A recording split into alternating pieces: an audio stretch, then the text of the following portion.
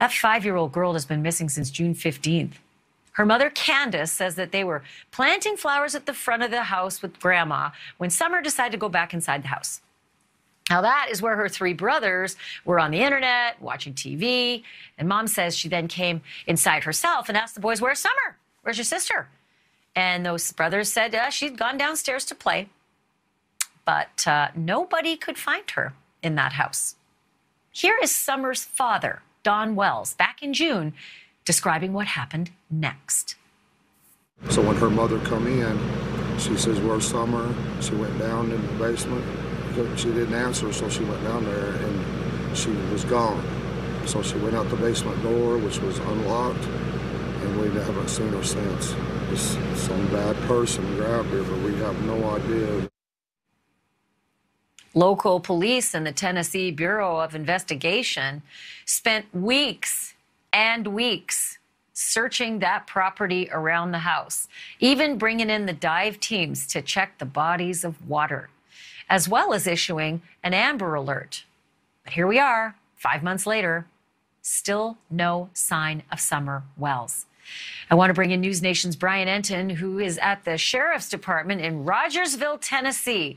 That's where Summer Wells went missing. Okay, Brian Entin, you do this better than anybody else. Just get me up to speed on the investigation. Where are we at? Well, unfortunately, basically nothing has changed in 5 months since Summer Wells went missing. I was inside the building behind me, the sheriff's office today, sat down with the sheriff, and that was probably the most jaw-dropping thing I heard since we got here. I asked him, since Summer went missing 5 months ago, what sort of progress have you made? Are there any new nuggets? Is there any lead? Is there anything? And he said flat out, no. They have no new leads, and he said everything is on the table right now, and every single person involved in this case he considers a person of interest. Well, that's upsetting. You know, kids and people don't just go, vanish. They don't just go poof. They're somewhere. It's whether they're alive or dead somewhere. And, we have lots of tools to figure that out. Go back to the dad for a minute, because we talked about Mom and Grandma out planting flowers and the boys inside doing, what boys do on their phones and TV. Where was Dad, and what's his story? So the dad, Don Wells, he was at work. He works as a drywaller. He was not there when Summer went missing. He says he got the call and he rushed home and he saw his other kids, who have since been taken away by social services, by the way, because I'm not sure if you've seen the inside of their house, Ashley. It was a real mess when all of this went down. Very, very unsafe for children. But the dad was not there, comes home, sees his other boys out looking for Summer. And basically, you summed it up. The mom claims that Summer was outside, went back in the house. The grandmother was also on the property. Summer suddenly goes missing. They're looking around, and she literally vanishes. What the parents believe is that she may have wandered out of the house. They say that she was abducted. And that is what they think, either kidnapped or abducted, and that she went down a very steep ravine behind the house. But I was out at the house today and yesterday. The ravine is so steep, it's in the middle of nowhere. And the sheriff says it. I mean, it's not, they don't believe at this point there's any evidence to show that this was an abduction, because it's just, it's so strange that this would happen at this one house in the middle of nowhere on the side of a hill in Tennessee. So I'm just going to go back like a gazillion years, like 20 years to Elizabeth Smart going missing. I said the same thing. I was outside, the Smart's house, and I said, little girls just don't vanish from their beds. I smell a rat. And there was a ravine going the other way, a steep upward ravine outside back of their house, and it turned out Elizabeth was up there. And she could hear people screaming for her, calling out her name, and she was captured by 2 evil boogeymen, a man and a woman who kept her for 9 months. And so I've changed my tune a lot on the fact that, weird, completely unbelievable abductions, they do happen. They happen to Mark Kloss. They happen to Ed Smart. They do happen. But let's go back to that house. You said inside it's not a good scene. But is there anything that investigators or even the parents can point to that suggests someone came in that house and somehow drove up that big circular driveway without them seeing, and then somehow took Summer off into those, I guess, thick woods where they wouldn't have their car? I mean, none of it really logistically makes sense from a pragmatic, state. So what's the theory on how someone might have abducted her out of the house? Well, according to the parents, when the search dogs were out there, they traced a scent from Summer down the steep ravine, not near the driveway, but down the steep ravine out to a more of a main road below. So the parents' working theory is there may have perhaps been a car parked down below, that someone got Summer up by the house, took her down this steep ravine, got her in the car, and then took off. And you're right, anything is possible. The sheriff said anything is possible. He said he has hope that she could still be alive somewhere. That's why we're hoping people take a look at her picture. Could she still be in the state of Tennessee? Could she have been human trafficked in another part of the country? He says anything is possible at this point. Oh, I just hate even thinking that. Like, I don't want my head to go into that space at all. Maybe I'm Pollyanna about this, but you say traffic, and I just think, God, she's 5. Okay, so the red truck, the business about the red truck, they're saying it's like a 1998 to 2000 maroon or red Toyota Tacoma. That's pretty specific, with a bed ladder rack along with white buckets in the truck bed. Who saw that and was so smart to get all that information and then remember it and then actually regurgitate it? Whose information is that?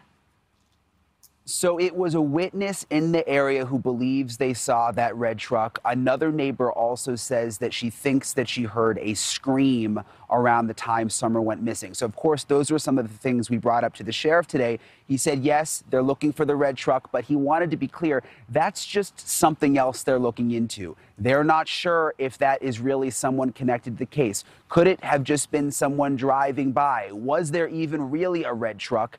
They don't know. They want people to be on the lookout, but it's not like they've got some kind of concrete lead that there is an abductor who is in that red truck. He says they're not anywhere near close to that right now. Okay, so you had a chance to talk to Dawn Wells. This is what I really want to get into, Brian, and we've got several bits and pieces, but I want to start at the top with the question about, I don't know, I think he's alluding to the idea that maybe Summer's mom doesn't hang with a good crowd, but dig into that for me and give me what it was he said about that. Yeah, let me set this up for you a little bit, Ashley. The Wells, Candace, and Dawn were on Dr. Phil last week. Dawn, the dad, says Candace did not want to go on TV. They had to really push her to fly out to California and go on the show and say that it was in the best interest of Summer to get the word out. So they go on the show, and at one point during the Dr. Phil interview, when they're asking her questions, she breaks down, she takes the microphone off, and she leaves. A lot of people following this case have questioned, including the sheriff himself, does Candace Wells know something about what happened? Not necessarily something that she did to her daughter, but does she know something about what happened that she is perhaps not sharing with authorities? And that sort of was the basis for my questioning of Dawn Wells. Take a listen. Is it possible that something happened to Summer that Candace knows about that's not her fault, but she is just nervous now and feeling bad about it? Well, no, because she knows better. She would know to go directly to law enforcement. An accident's one thing. She would never do something like that. She knows better than that. I know it happens. It does happen with people, but no. She would go directly to law enforcement. She'd call an ambulance right away, number one, do anything. She would freak out. I mean, Could she have gotten herself into a situation where it wasn't her fault, but... No. You know what I mean? No. She's a good mother. She loves her children. She's not going to allow any situation like that. The biggest mistake she might have made is maybe choosing some wrong friends, which is, it happens.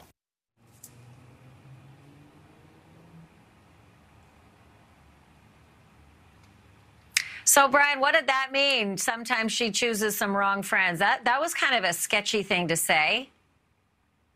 Yeah, and for people who follow this case, and there are a lot of people online who follow this case very closely, that is what they picked up on. He has not said that before. And the question is, what did he mean by wrong friends? I pushed him on that. He wouldn't really elaborate and sort of change the subject. But yes, that was the interesting part to us. And even the sheriff today, when I interviewed him, said, yeah, that was interesting. We haven't necessarily heard that before. You just mentioned something I think is super important, and the fact is that the kids were removed from the home. The other 3 brothers were removed from the home. Give me a little bit more on that, because that doesn't just happen because one child goes missing. Like the Smarts kids weren't all removed from their home. There were 5 kids. They stayed with the Smarts, the other 4. So why were these kids taken out? That's a very good question. Bottom line, we don't know. It's all confidential because they're underage, and the case has actually been put under a gag order. We weren't even able to ask Don Wells about that, or he could get in trouble. So we don't know exactly why they were taken away. Interesting. Okay, and then just the last question, and it's about, I think it was only like 2 weeks ago, you alluded to the criminal backgrounds of mom and dad. I mean, dad's got multiple felonies. He served prison time for drugs and burglaries. He's had multiple parole violations. Mom has a criminal record in the state of Wisconsin. Most recently, she pleaded guilty to misdemeanor domestic abuse in 2003. But then dad, it appears, may have gotten a DUI just like 2 weeks ago. What's up? What's going on? So he claims that he, is stressed about the case, obviously having a hard time handling his daughter being away, and made a mistake. And again, if you go and you listen to some of these YouTube shows that he comes on in the middle of the night, early in the morning, you can clearly tell that he sounds very different than the man that I interviewed in the afternoon yesterday. So there are definitely some demons there, and I think that this family is obviously having a hard time with what they're going through with their daughter being gone. Thank you for watching. Click the red subscribe button below so you can get more of NewsNation's fact-driven, unbiased coverage.